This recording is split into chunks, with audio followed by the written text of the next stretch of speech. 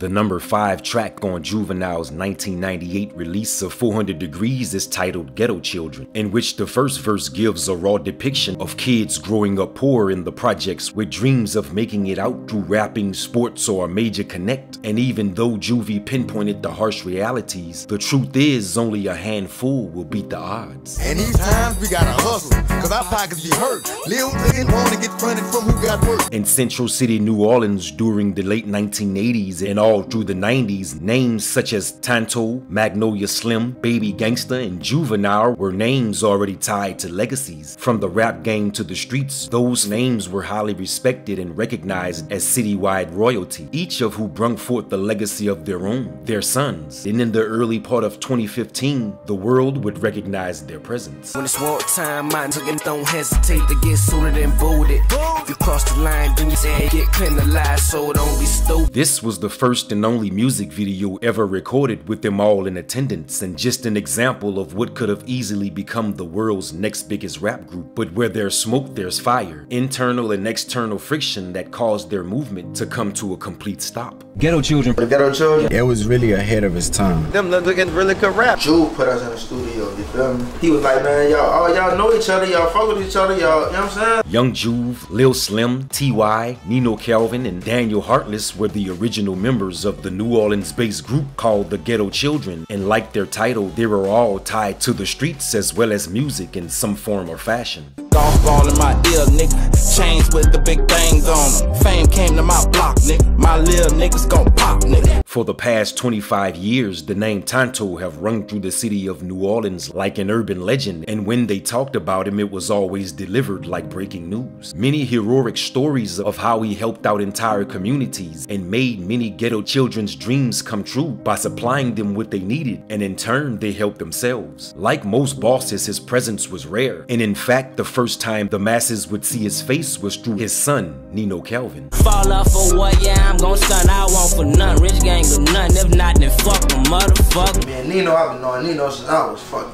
6. Man, Nino grew up together like Magnolia.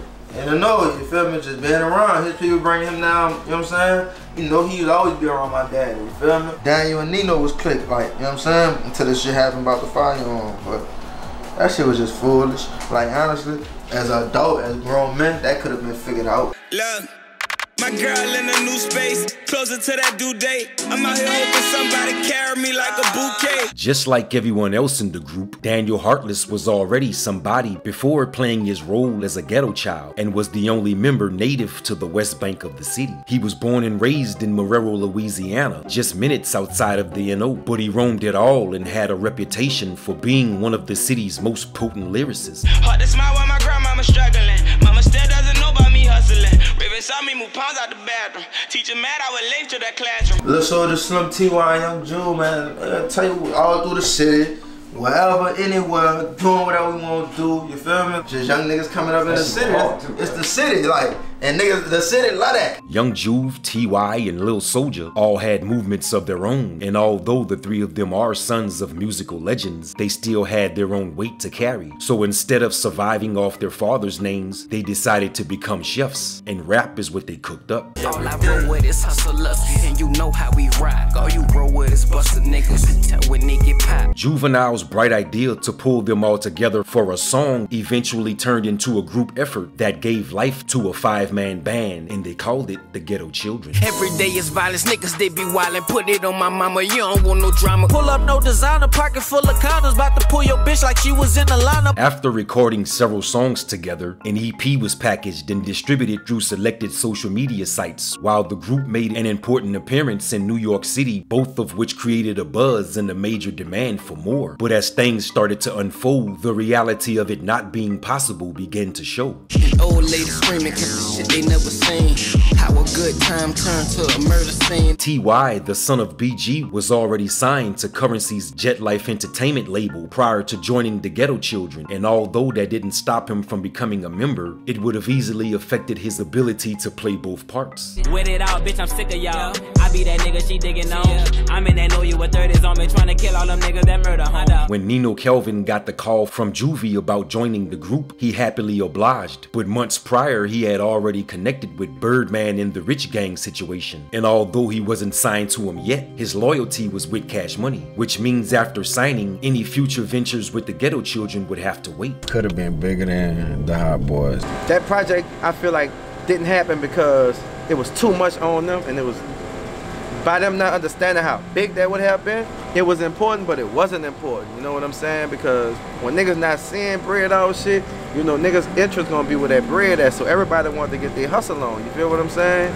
And all them dudes pure hustlers. When the buzz about the GCs went down, rumors of internal friction and they don't get along began to surface. And it's sad to say, but the negative buzz got more attention than their entire movement. Starting the group was a good idea for the short run, but had no long-term direction. With no in-house producer, no solid management, and no signed paperwork between them, plans for continuing the Ghetto Children was put on hold. What happened to the point where that it didn't, you know, get to the point, the level that it should have got?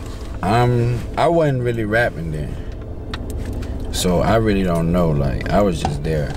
Like, I can't tell you what done happened. It's been more than 5 years since the GCs were considered for a shot at the majors, and although they never made it mainstream as a unit, they've all reached levels in their careers that exceeds the average, especially coming from where they come from. But imagine if they had the proper backing. A group of sons from legendary fathers would have been the first of its kind, easy to market, and ultimately one of the biggest groups to come out of the city. They loving the soldier, straight out the know you committed some soldiers, 30s and boulders, serving and dumping, I gotta get money. Speak on my name, you know how I'm coming. Ready, locked and loaded, all my homie soldiers. If we ride, then you getting ran over. Pumping gas, smoking off this hangover. Jiggers niggas till I get a Range Rover. This is Chopper City, flex you like a penny. Put it to your kidney, ruin your life. G's fucking with me, we looking fluffy. When you think about it, I did it right. Pouring up the Henny, swerving through the city, rolling up the sticky, bad bitches with me. I could fuck her rough, I could touch her gently, I could lock it down, call it penitentiary. I came up with niggas busting heads. When I was 12, I was smoking mid. I had a 25, I couldn't wait to use it just in case a pussy tryna play. Nigga ain't never seen rainy days. Finesse and say you a pound of head. So which goon I'm gon' run into today? So Magnolia may rest in peace of tea. Start a trend, they gon' copy mine. Baby get naked for Calvin. I know that you want it cause you never had it. I fuck for forever. Your ass is the fattest, I love it. I'm on the fifth of that muddy.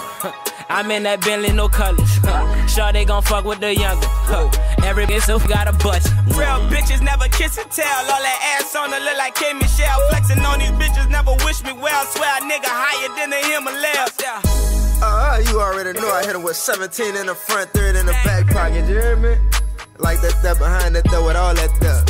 Addicted to this, my overdose. Bless you with this dick, catch that Holy Ghost. If I'm on that link, get the slowest stroke. Got rich niggas dream, I ain't going broke.